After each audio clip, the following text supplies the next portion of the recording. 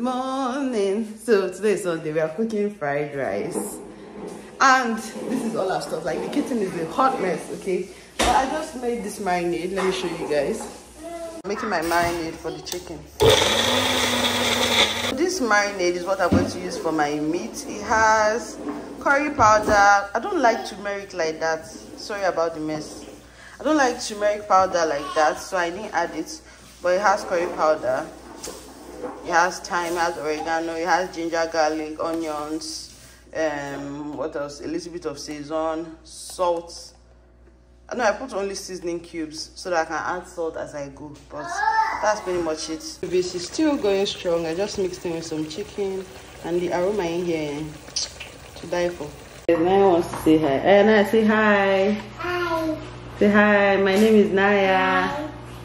Yes. Do your hair like this. Like this. Remove it from your face. Move it from your face. Come. Can I mommy do it for you? Hey, I don't even know what else we share. Time to bake in the air fryer. Air fryer has to be the best invention. It's so easy. Like, you see how quickly this will do. It's a lot shy. It's overpacked, but I'll just keep tossing it in between. Guys, can you believe that Ndubisi just officially, Ndubisi's liver, which is the cow we killed 6 months ago. Ndubisi's cow we killed like 6 months ago. His liver just officially finished. And I'm so sad because every time I've made fried rice, I've been using his liver. So I didn't realize how expensive liver is. I went to buy liver and they said one small thing like this 4,000. It wasn't even up to half a liver. I was like, what? So today I'm using the sausage, aka hot dog I have in my freezer because, you know, as gallop. I was gonna add shrimp too, but I was like, nah, I'll just use the hot dog. Anyway, I was busy enjoying the business and forgot how expensive things are, you know. And I said no, I have to just cook it like that. I must not chop liver. I'll not die if I don't have liver in my fried rice. Apparently, some people use gizzard in place of liver.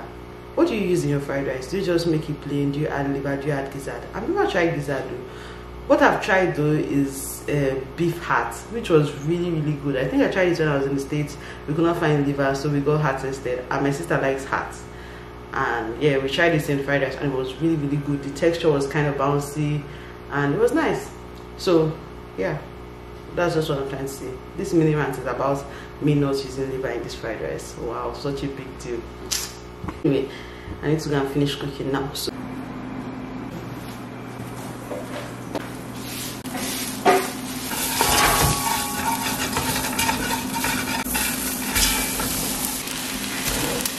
I didn't put too much because there's already a whole lot in the meat water. But this is how you can get it colored perfectly every time. But as you can see, the meat water is already quite deep in color, so no need for too much.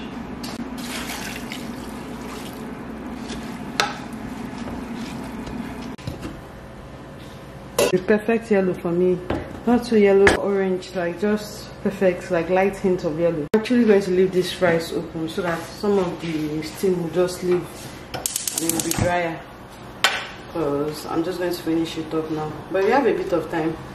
Let it cool down small and dry up, you know, so it's not too moist.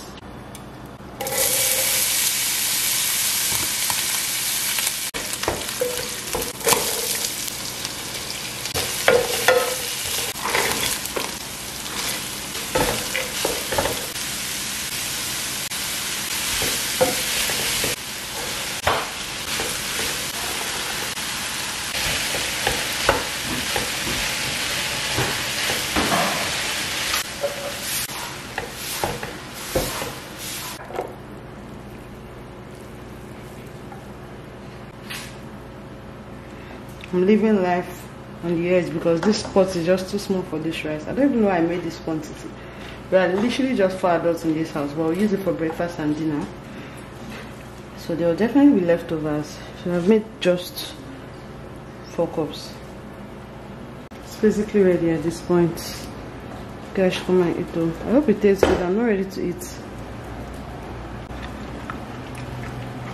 There's no salt. I only added a little bit of salt. No salt at all.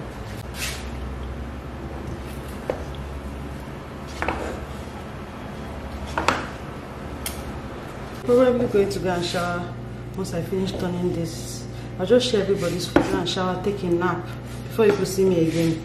My favorite Korean drama at the moment, King the Land, has 2 new episodes they released this weekend, so I'm going to catch up on that. Anyway, I'll see you guys later. Let me go and take care of myself first. Sorry, this rice is rising sharp. I almost want to send some to Do, but today is Sunday. I know she cooked something yummy for herself as well, although I don't know what she cooked. Maybe I'll call her and ask her if I should send her some. On days like this, I miss living close to my mother-in-law, because by now I would have just put her on a table and taken to her. But we don't live close anymore, so it's not the same. And she does that as well. Like sometimes if she cooks something really yummy, like soup or whatever, she'll save some for us and bring for us. So I'm about to try and give my guy his own. This is his plate. I added tiger nut milk that we just made, and yeah, stress wants to finish him for me, so let him eat and enjoy himself.